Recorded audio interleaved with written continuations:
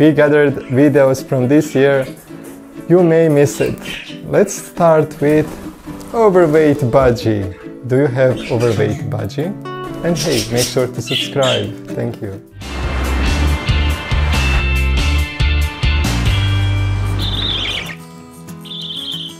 Many owners assume they don't need to record the weight of a small parrot like a budgie or parakeet.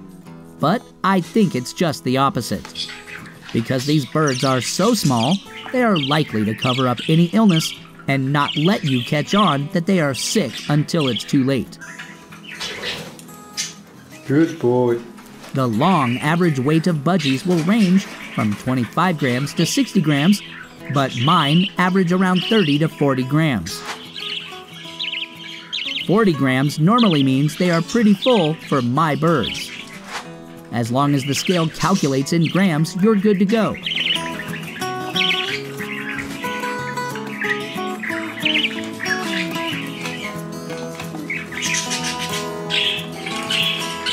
A perch makes it easiest.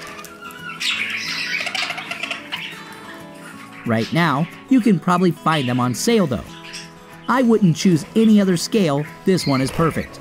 I can weigh every bird from a budgie to a hyacinth macaw. It gets the job done. So, make sure you weigh your small birds too. This way you can catch a pattern in weight loss that you may not see by just looking at your bird.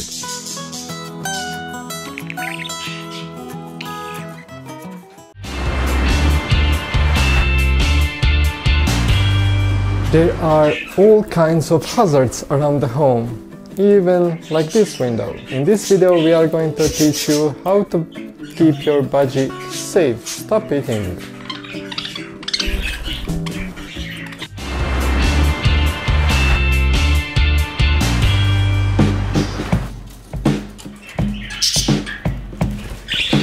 Being the owner, you are responsible for keeping your budgie safe from any home hazards he is exposed to. You need to educate yourself about the potential dangers for budgies to cherish their stay at your home for a longer period and also to keep them safe. The most important thing to remember is to provide a suitable atmosphere for your pet bird since he's very sensitive to atmospheric changes. There are numerous atmospheric hazards budgies are exposed to, even while in the cage. Sudden changes in temperature weakens the budgie's immune system and makes them prone to bacterial and viral infections. So make sure to introduce them to temperature changes gradually. Apart from that, toxic fumes can have a deadly impact on budgies as their respiratory system is too sensitive to even a minuscule amount of toxin. Keep them far away from scented candles, perfumes, air fresheners, paints, aerosols, and smoke.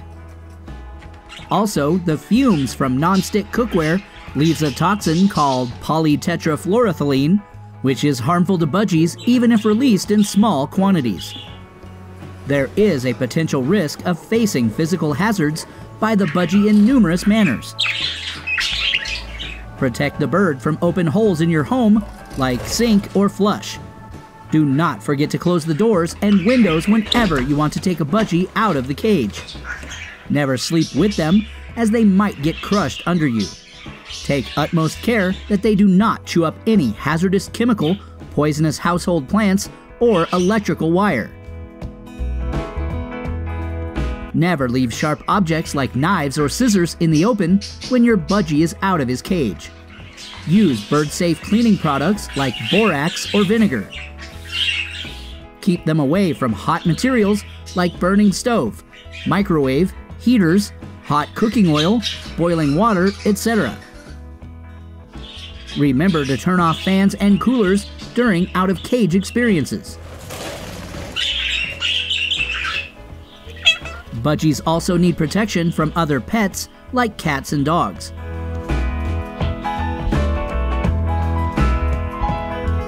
Carefully examine Budgies' toys every time for any breakage before letting him play with them.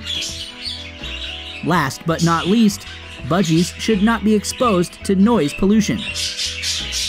These little creatures do enjoy sounds and music, but cannot tolerate it after a certain limit. Loud noises from television or radio, sounds of large household appliances like a vacuum cleaner or food processor cause stress in many birds. Moreover, budgies should not be exposed to other normal sounds out of their waking hours. In case your pet bird gets hurt due to an unfortunate incident, take him to the nearest vet for immediate medical attention. Since you added that little life into your family, it is your responsibility to do everything you can to protect him.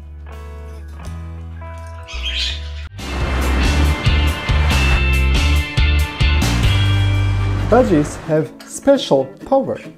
They can glow.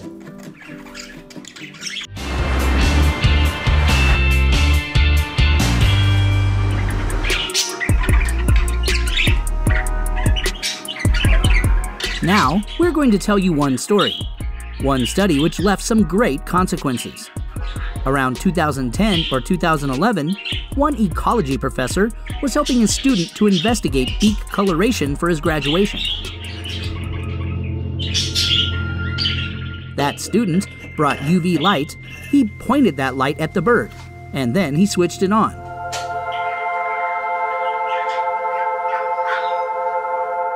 Then the whole amphitheater was surprised.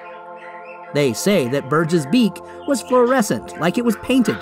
From that moment on, everyone changed their thoughts about little budgies, and they started saying how cool these birds are.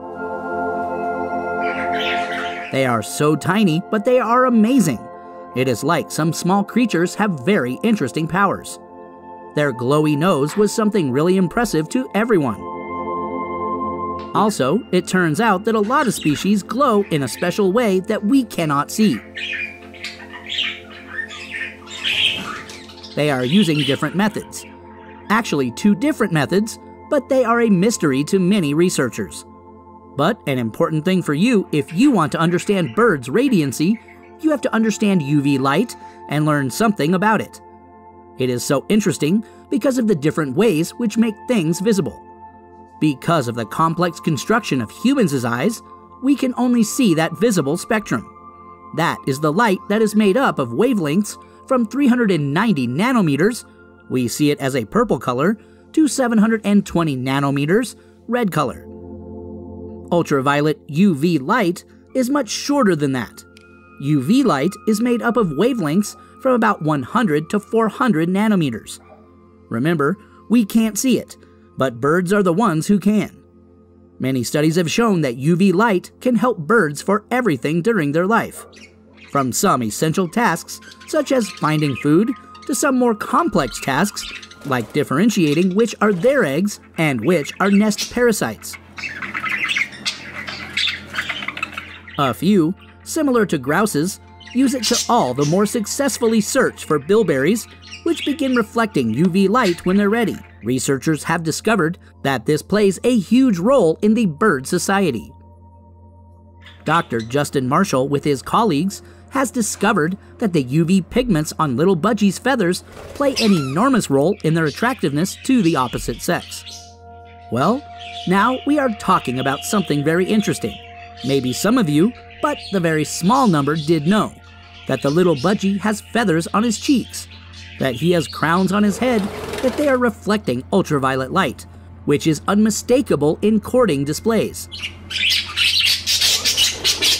Also, budgies have 4 types of color-detecting cells in their eyes, while people have 1 less. Because of those 4 cells in their eyes, they can see into the UV spectrum, so to a budgie, the pigmented feathers show up very, very bright. The light green budgie had some bright fluorescing feathers. Yellow budgies also had very bright fluorescing feathers. But what is interesting, blue and albino budgies didn't have fluorescing feathers. That's because they don't have any yellow pigment. Also, what is interesting, black-eyed yellow budgie had some fluorescing feathers, but that was way, way darker than the others. This is the same for female or male adults. If you are one of the owners who breed different types of budgies, you have to remember a few things. Firstly, remember that blue budgies will find mates more difficult than the other ones. they want to bond just with green-type budgies. That's why you should breed green or yellow budgies. Also, if you are one of the serious breeders, you can forget about this problem if you place one pair of budgies in a cage. In that case, you won't allow them to choose their mate. A pair of blue budgies won't be bad for breeding, but remember, they will always choose green budgies to mate.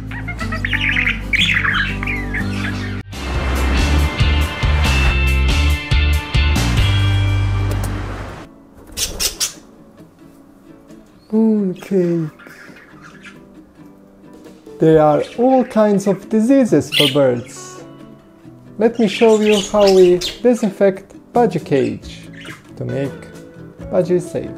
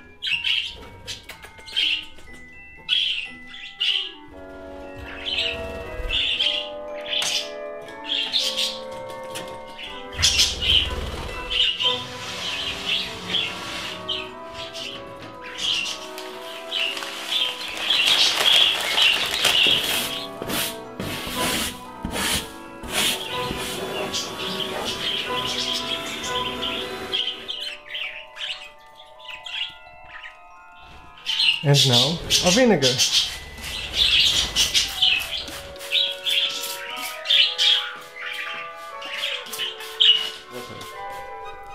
With the help of these guys. And the brush.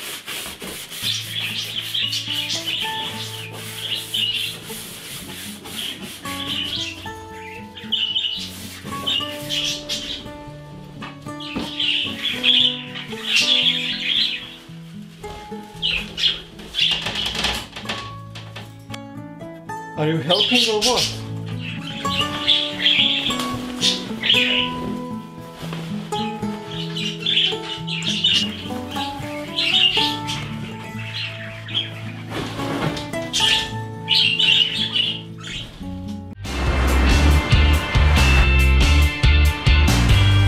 We got an interesting budgie window perch for birds who love watching through the window.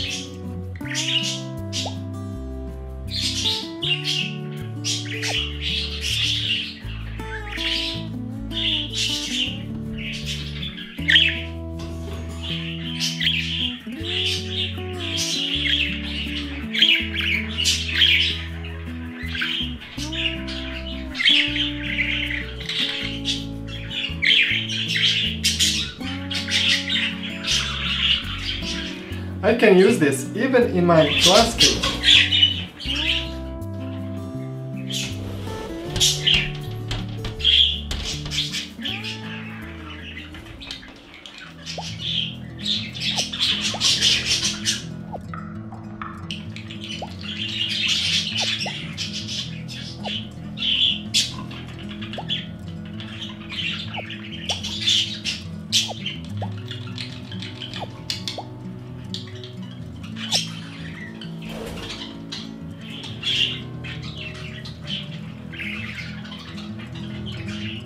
Every budgie is scared of everything new, but you can always use milk.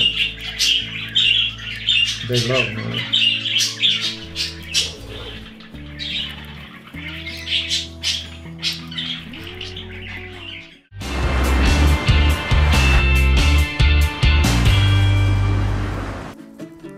If your bird's nails are too long, let me show you how we manage that little problem.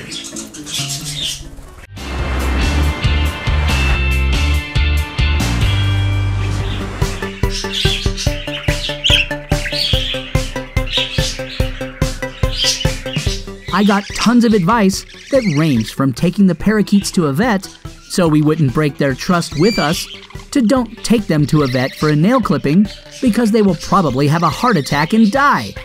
So, we could safely assume that the answers lay somewhere in between those two extremes. One thing that most folks agreed on is that trying to use the previously purchased small animal nail scissors was a terrible idea, and that it would be much easier to use regular small fingernail nail clippers meant for humans. Another tip that I thought we should try was covering their faces while they were toweled to keep them calmer and reduce our risk of being bitten. I also knew that we needed to separate the parakeets for a nail clipping and take the patient to another room where they wouldn't distract each other. This meant that the other human would need to stay in the waiting room with the parakeet on deck to keep them quiet. We were thinking that a ton of flock calling would be just as bad as being in the same room. You may need a helper. While it's not absolutely necessary, it will be a great help to have someone else hold the parakeet while you clip his claws. Eventually, you will learn to do it by yourself, but for now, it's wise to have some help. You do not need to squeeze him, just hold him in place very gently. As long as he can't spread his wings, he cannot go anywhere. Before you clip each nail, it's important that you carefully examine it and locate the vein. Parakeets have veins that run about halfway through the upper portion of their claws. It would look like a red line and should be clearly visible through light-colored claws. You should avoid cutting the vein. Just place the tip of the claw into the center of the clippers and squeeze the handles together. While this may scare your parakeet a little, don't worry. It doesn't hurt him a bit to have his nails clipped. What if you cut a vein? If you accidentally cut a vein, don't panic. Your parakeet will be just fine. Put some cornstarch or baby powder or some flour in the palm of your free hand and dip the bleeding nail in it. It will help stop the bleeding. It will heal and your parakeet will be okay. After you've clipped all of your parakeet's claws, you're finished. Simply release him from your grasp. He will recover very quickly from any stress he may have been experiencing just moments ago. You will need to repeat this process every time you notice his claws getting too long.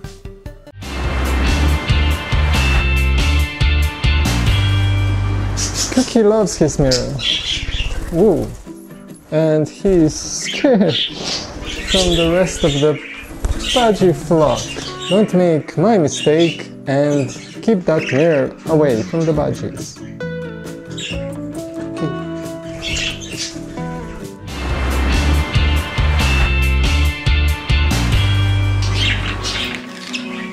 A mirror will move around and tap your budgie on the beak as he pecks at it, and will give the impression of being an animated, friendly companion, albeit a very quiet one. If you only keep a single bird, a mirror can be a useful social backup when there's pressure on your budgie quality time. However, it's a big however, it is always best to keep more than one bird, whether a mirror is involved or not. Nothing can entirely replace a flesh and blood companion bird.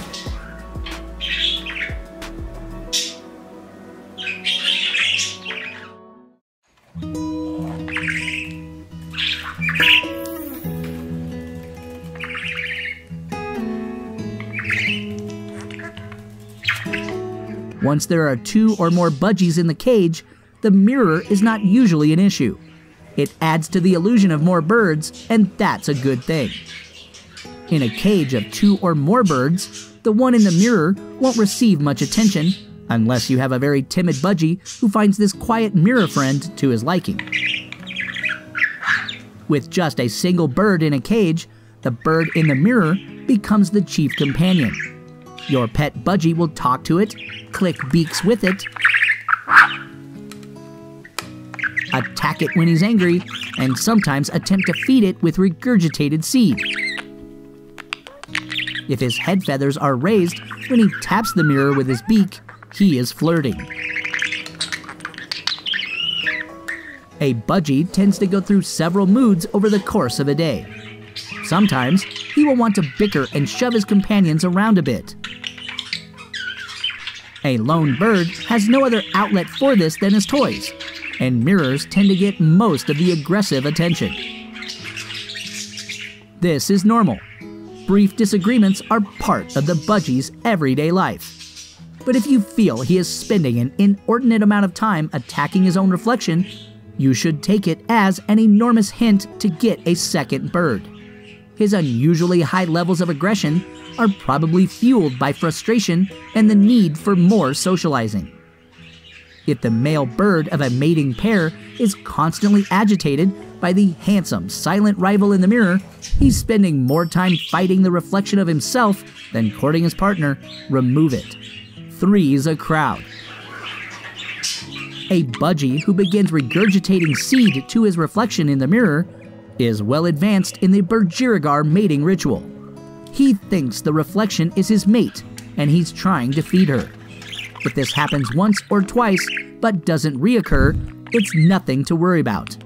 Serial feeding, though, indicates that the bird is in need of some proper budgie company. If your budgie gets into the habit of throwing up his seed for the benefit of a friend in the mirror, it's best to remove the mirror from the cage.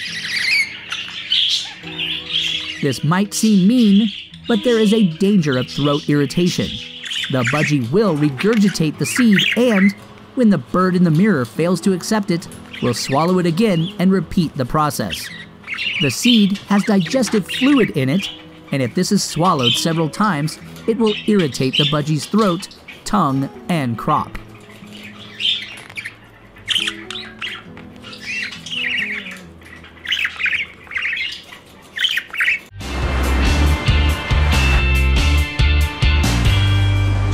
Thank you all for watching. If you want more budgie videos, make sure to subscribe and like this video. And thank you, Budgie Nation. Perfect. Watch next. Can budgies kill each other? Or budgie harness? Visit our official webpage for more information and budgie care.